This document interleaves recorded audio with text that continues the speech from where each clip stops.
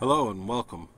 I know it's been a while since I've done some videos, but I know it's time to get back at it again. I think I actually looked back, it's been about 2 years. So what I'm going to do is I'm actually going to go through a complete build from my Xenserver all the way up to creating a gold client or a gold image, all the way to talking about Kubernetes as well as flannel and some of the newer technologies that are hitting containerization. So let's go through this first, and this will just be the Xenserver setting up the main server.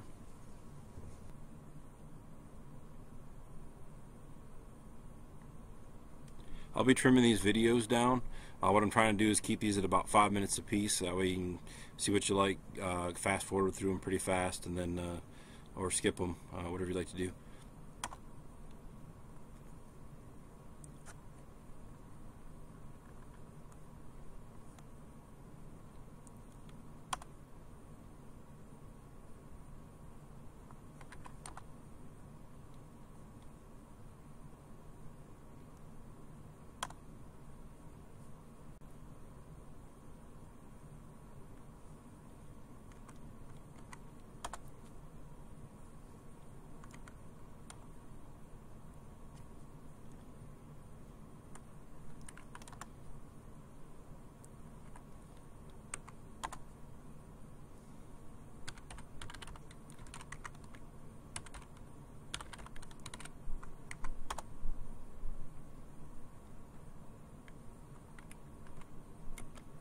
Here you can use automatic configuration if you have a DHCP server. If not, then I'd put in a static IP address. This would be one that's on your network that's available. Select your time zone.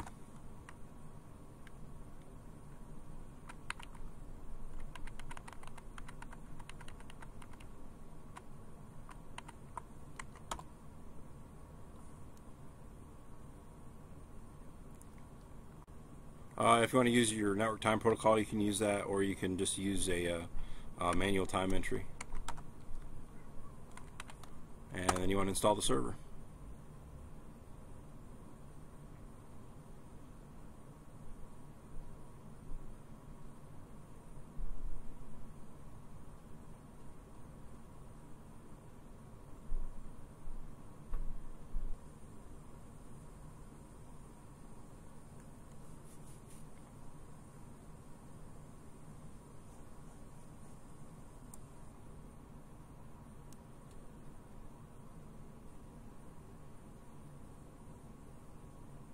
It's now completing the installation.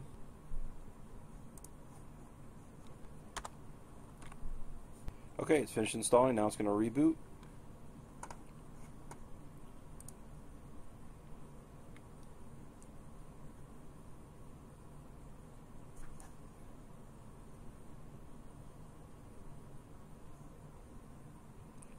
Okay, this is a screen that you'll see, and make sure you keep track of the IP address because you'll be connecting to that from the Xenserver that is installed on your workstation, or the way you're going to connect to it to set it up.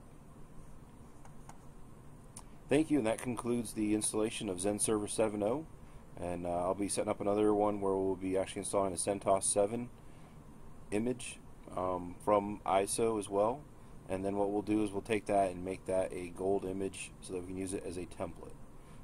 Hope to see you guys back, and it's glad to be back.